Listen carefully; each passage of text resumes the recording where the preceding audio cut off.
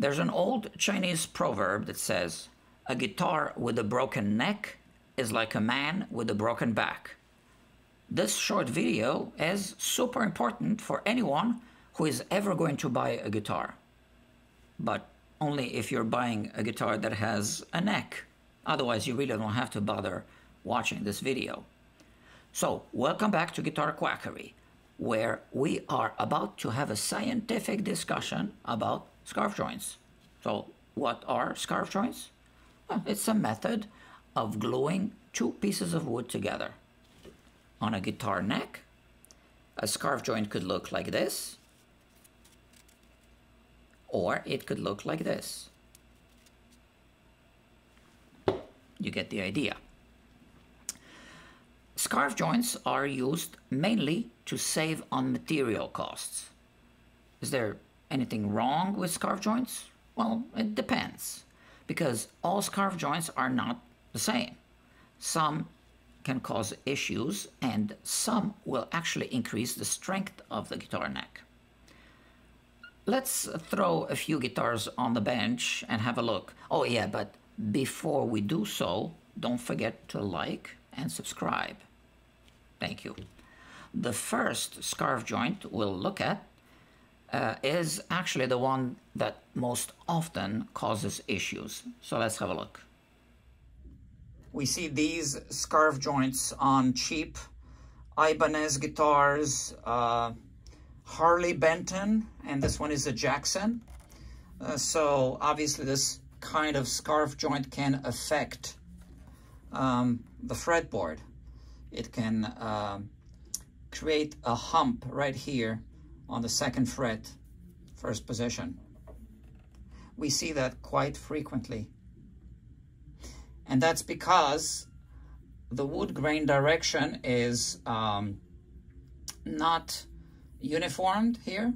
So it changes, and as one piece of wood ages in one direction, the other piece of wood would age in the other direction.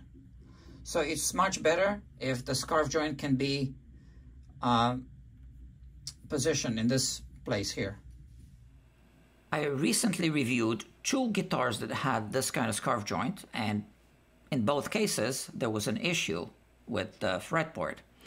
I'll put both links in the description, but here's a segment from my review video of the Ibanez RGA 42.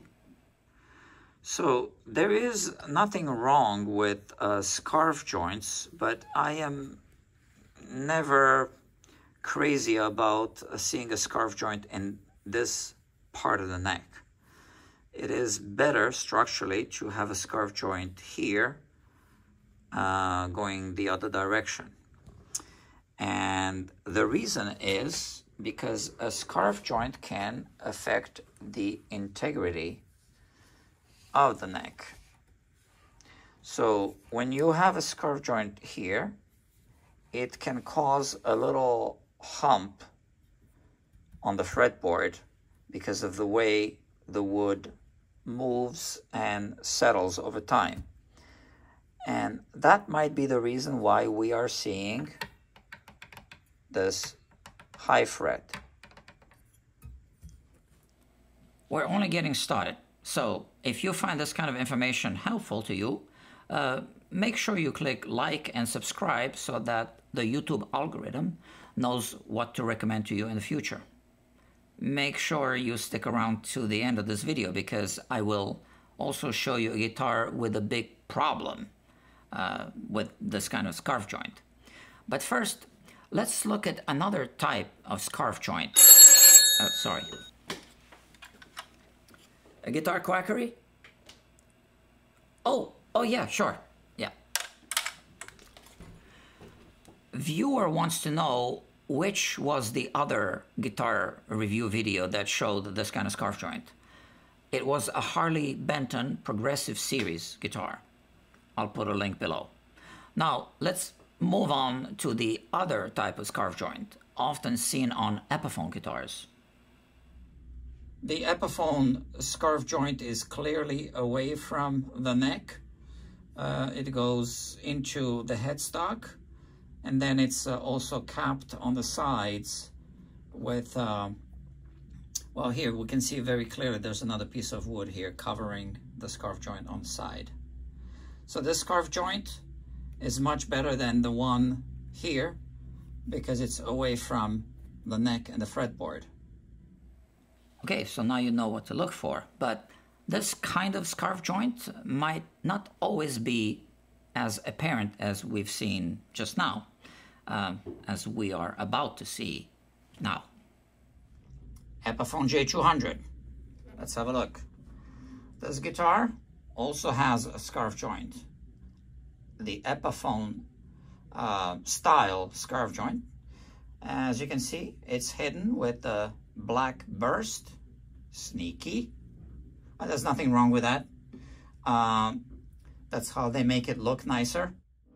You know, I've never seen an Epiphone scarf joint fail. So I think it's okay. So does every Epiphone have the same kind of scarf joint? Not really. Why don't I show you? This is an Epiphone, but this one doesn't have the scarf joint at the back of the headstock. It has this scarf joint here over the first position on the neck. Okay, so we can't count on all Epiphones having a scarf joint here where it would be favorable. And if it's covered with opaque paint, we would never know.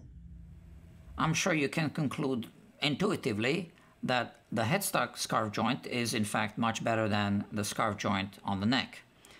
And speaking of headstock scarf joints, the nicest looking scarf joint can be found on Taylor guitars.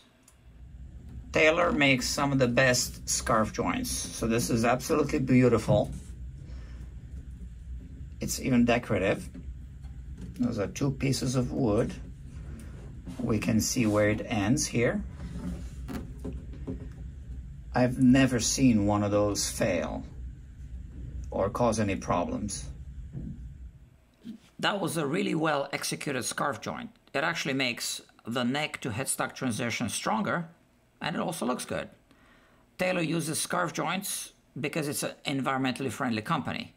And you know, we'll talk about Taylor guitars in some other video, but in any case, you have to agree that the Taylor scarf joint design is in fact the best we've seen so far.